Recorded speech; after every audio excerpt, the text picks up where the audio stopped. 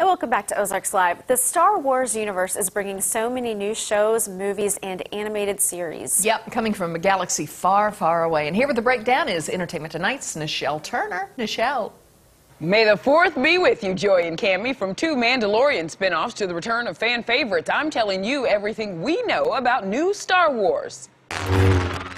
Ewan McGregor will return as Obi-Wan Kenobi for a Disney Plus series that is now in production. Hayden Christensen will join him as Anakin/Darth Vader. The story is very closely guarded, but Ewan did tell us this. What's going on with the Obi-Wan Kenobi series? The scripts are really good.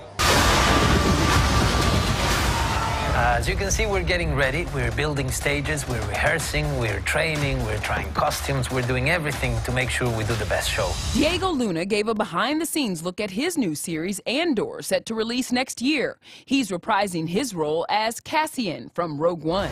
I'm really excited having the chance to explore Cassian. It's really fun to go on a set that is emulating something you like so much.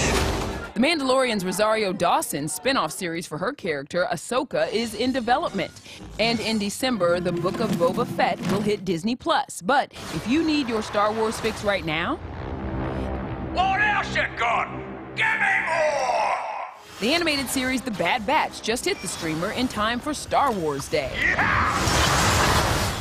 And tune into ET tonight for my emotional interview with Angelina Jolie. She's opening up about her darkest days and why she felt broken. Don't miss it. For Entertainment Tonight, I'm Nichelle Turner.